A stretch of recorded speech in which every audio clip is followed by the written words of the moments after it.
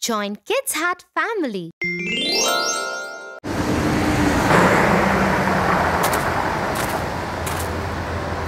Tia, look at that giant robot.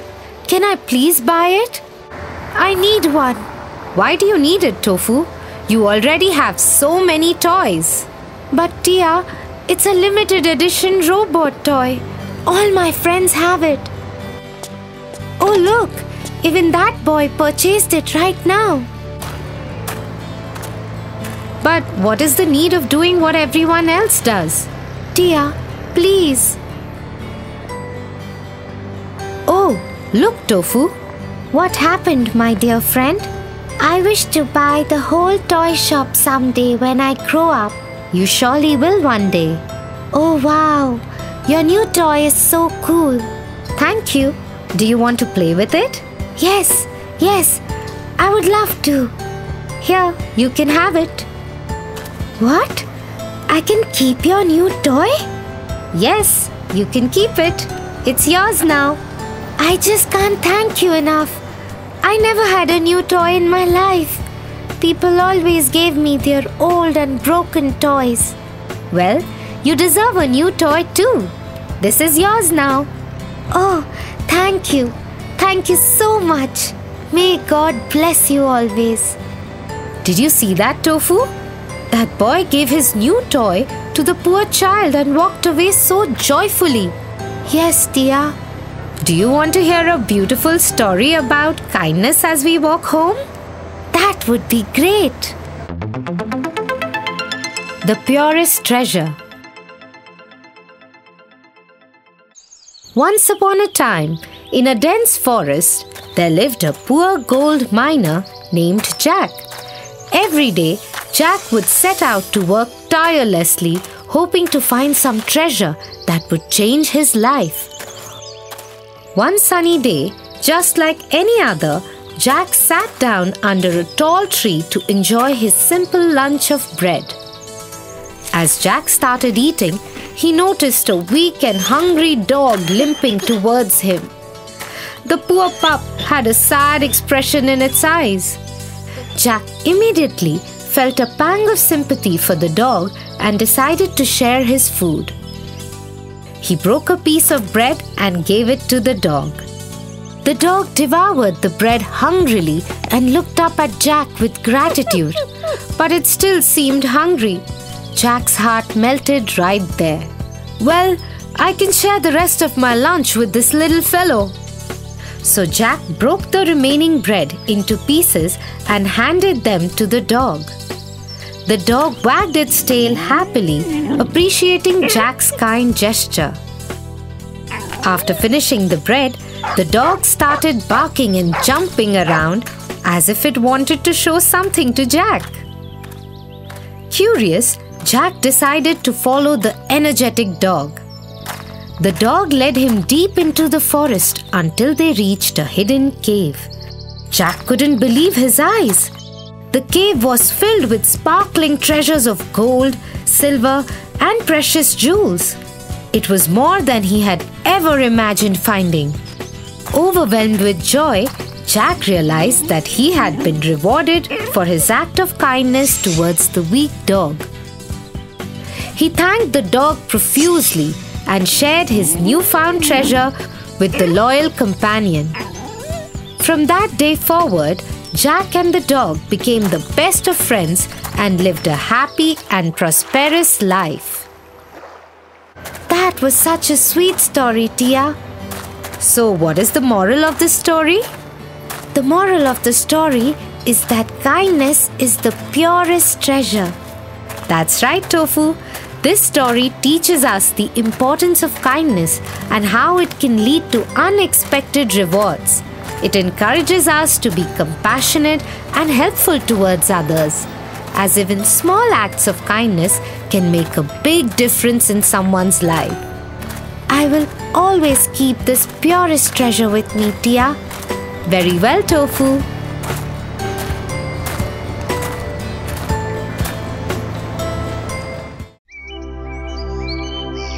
Tia, I need your help. Sure, Tofu. Tell me, what is it? I need to prepare a speech for tomorrow's assembly. But I just can't think of anything at all. And I am so nervous. Don't be nervous, Tofu. The speech won't determine your future. It is the lesson that you learn through the journey that matters. I don't understand, Tia.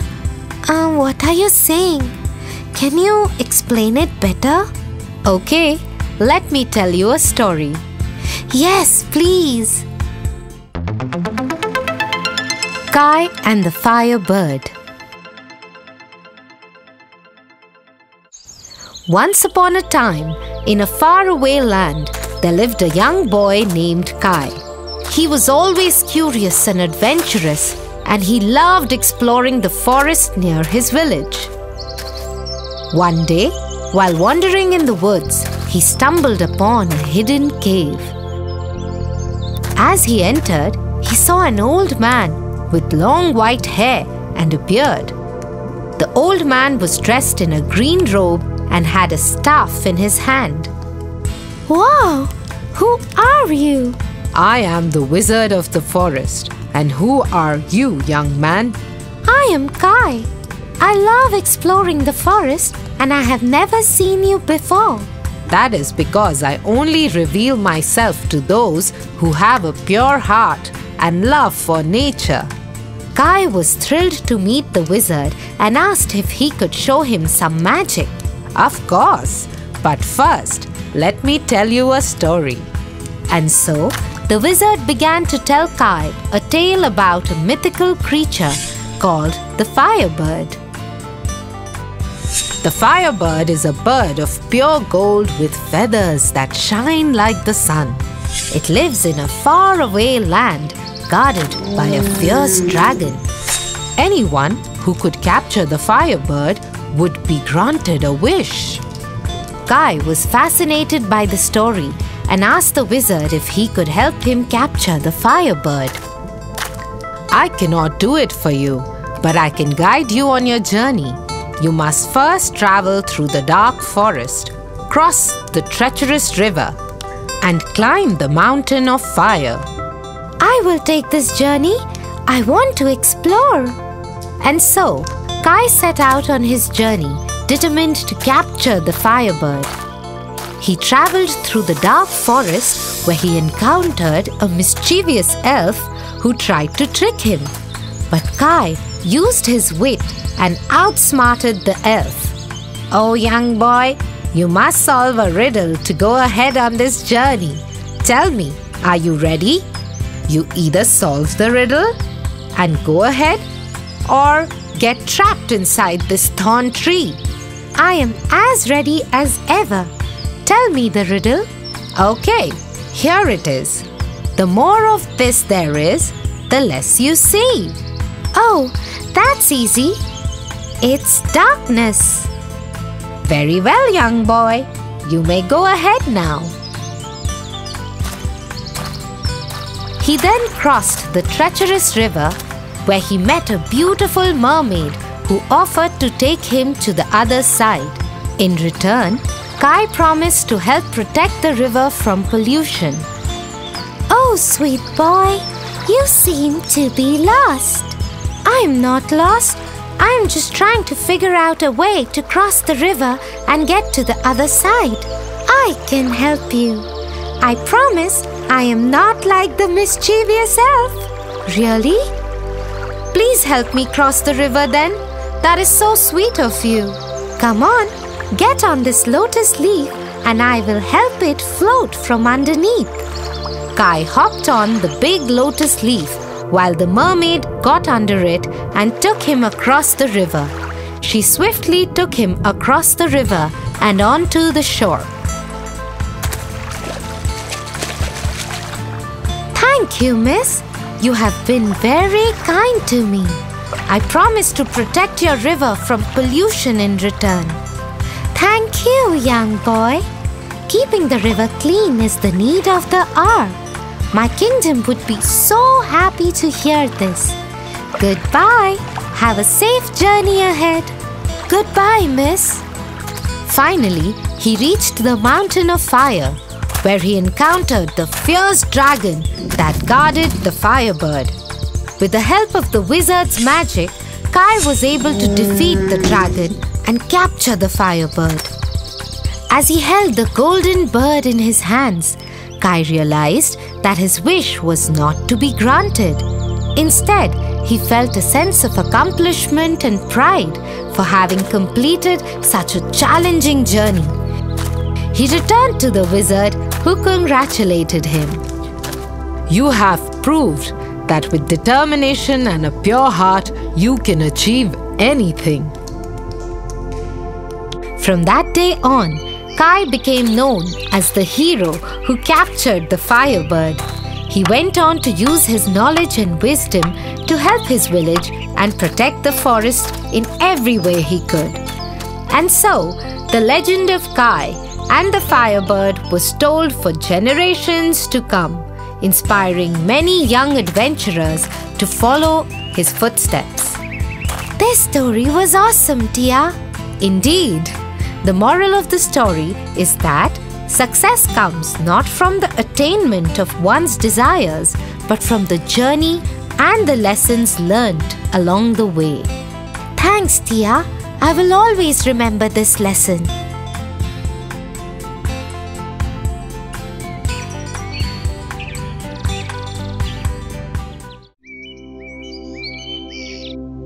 Tia, I can't believe I lost my lucky charm. I've had it for years and now it's gone. Oh no, Tofu, don't worry. Sometimes things like this happen for a reason. What do you mean? Well, sometimes we lose something important because it's time for us to let it go and move on to bigger and better things. But how am I supposed to move on without my lucky charm? Well, I have a story that might help. It's a story about a young prince who, like you, had lost something very dear to him. What did he lose? He lost his magic amulet, a gift from his late mother. The amulet had the power to grant him any wish he desired. Wow, that sounds amazing. What happened to the prince? The prince and his magical amulet. Well, the prince was heartbroken when he realized the amulet was gone. He searched high and low, but he could not find it. He began to lose hope and he became depressed and withdrawn. But one day, while walking through the forest, the prince came across a wise old owl. Hello, young prince. Why do you look so sad? Oh, wise owl, I have lost my magic amulet and I do not know how I will ever be happy again. Do not despair, young prince, for the amulet was not the source of your happiness. It was your own kindness, compassion, and pure heart that truly made you happy. But how can I be happy without the amulet?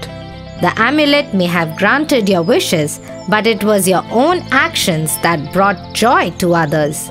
You can continue to spread happiness and kindness even without the amulet.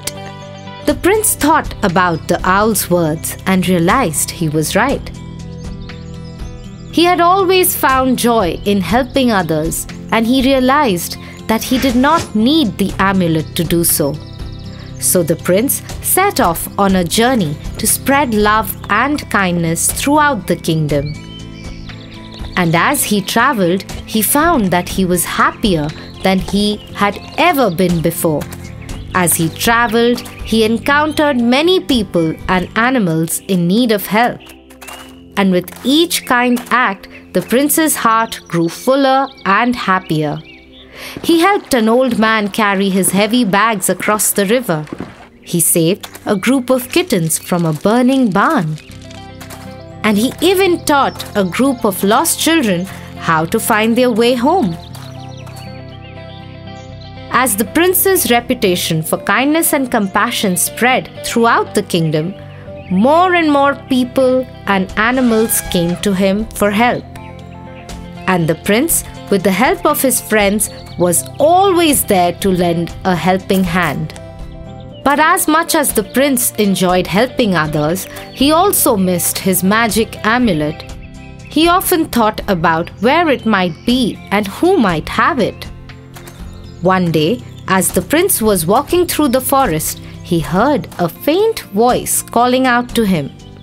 Prince, Prince, can you hear me? The prince followed the voice until he came upon a small enchanted pond. And there, floating on the surface, was his magic amulet. Prince, I am so glad you found me. I have been waiting for you. Amulet, is it really you? I can't believe it. Yes, it is me, your magic amulet. I have been lost for so long, but I knew you would find me. How did you get here? A group of mischievous sprites found me and played a trick on me. They hid me in this enchanted pond. But now that you have found me, I can return to you and grant your wishes once again. Amulet, I don't need you to grant any of my wishes anymore. I have learned that happiness comes from within, and I can spread joy and kindness to others without the use of magic. Oh Prince, you have truly grown and learnt the value of compassion. You no longer need me to grant your wishes, for you have the power to make your own happiness. Thank you, Amulet. I will always cherish you, but I think it's time for you to return to the gods. They are the ones who truly possess the power of magic. Very well, Prince. I will return to the gods, but know that I will always be with you in spirit, guiding and protecting you. The prince thanked the amulet and sent it back to the gods. And as he continued his journey, he knew that he had the power to make his own happiness and the happiness of those around him. Wow, Tia, this was a really good story. I'm glad you liked it, Tofu. The moral of the story is that happiness comes from within, and we can all spread joy and kindness to others, no matter what we have or don't have. I see what you mean, Tia. I think I can be happy even without my lucky charm. I'm sure you can, Tofu. You have a kind and pure heart, just like the prince. Thank you for telling me such a beautiful story, Tia.